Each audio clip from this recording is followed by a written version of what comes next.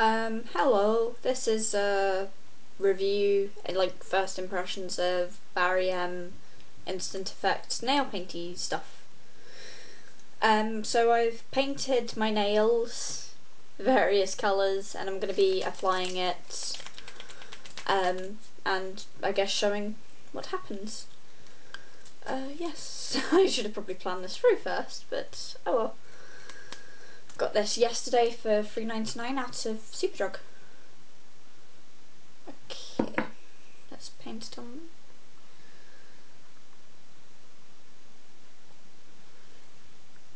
So it goes on black.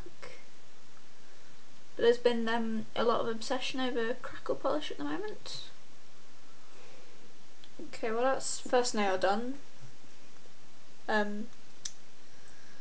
Don't know if I made a brilliant job of that. It's starting to go. I'm gonna quickly do the others. I think I made that coat a little bit too thin. I've got 5 different colours here, so it goes dry and sort of matte fairly quickly. Yeah, it's quite funky to look at where it's crackling. I'll just do a thicker coat on that nail. As far as I can tell, you need quite a thick coat because I seem to have done those two too thin. So that's another 2 done, and now for the last one. And we can watch these crack. So that should be in shot. I'm not getting to watch these crack, which is kind of disappointing. But yeah. It's starting to go. That one's gone. And that looks quite funky actually. Let's move the camera around.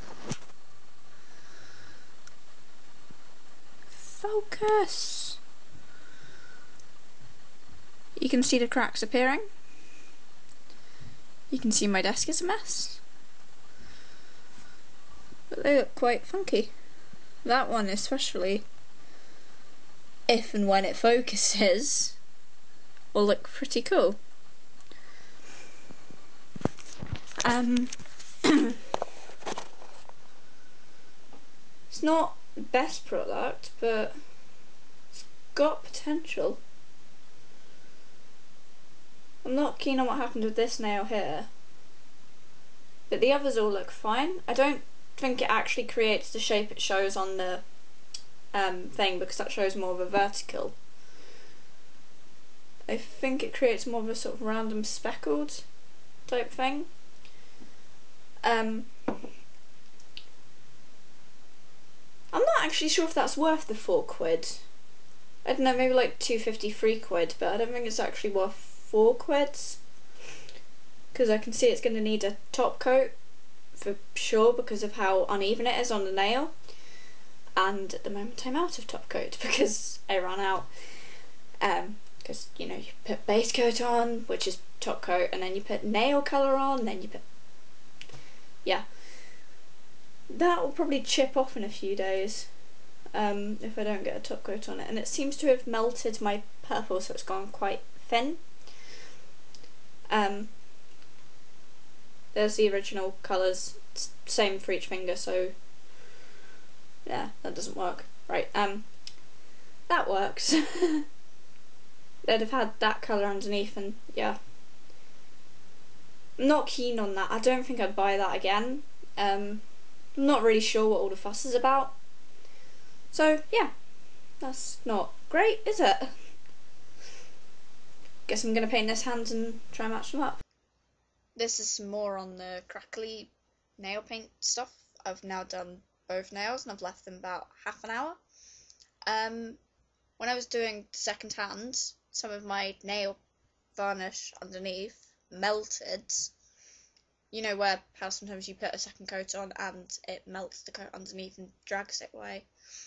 Did it on that nail, but you can't really see it. I'll include some photos. The stuff scrapes off pretty easily without top coat, so you do really need a top coat with this. It's not like with coloured suede, sometimes you can get away without top coat. It does create a pretty cool effect, but I don't think I'd buy it again. I don't think I'd use it for normal nail painting stuff. So, yeah, that's it. Bye.